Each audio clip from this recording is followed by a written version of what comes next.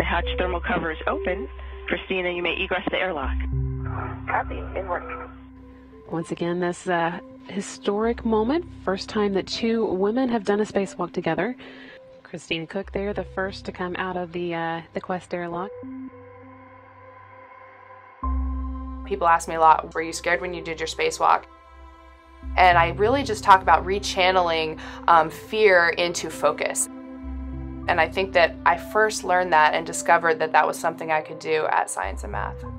You were so busy all the time there. You know, I remember looking at a mountain of homework and thinking, how is this going to get done in one night? I just lacked, I guess, the confidence coming into the situation to realize it. But to have people that sat me down and pushed me harder than I would have pushed myself was really instrumental. My whole world opened up to me. You know, I was from Jacksonville, North Carolina, kind of a small town, small city, and then I went to NCSSM where there were people from Raleigh and Charlotte and all these big cities that I had heard about, and they had big opinions. They had seen so much more than I had seen, and just to realize that, you know, there was so much more to explore, so much more to learn, and the amount that my mind opened during that time is just can't be understated.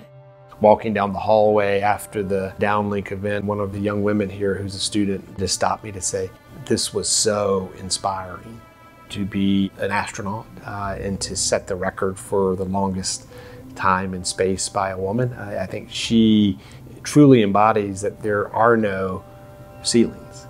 It really helps the current students think about, well, that could be me. If you want to reach for the stars, you know, you can get there.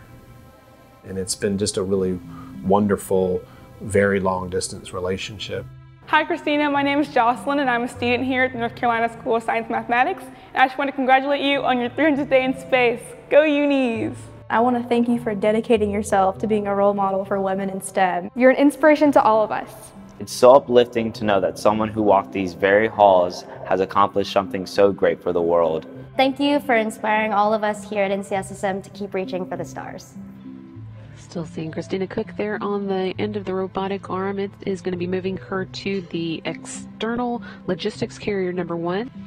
One saying that I say to people that helped me a lot when I was sort of at a crossroads and figuring out what to do next, which is the case for a lot of students at Science and Math.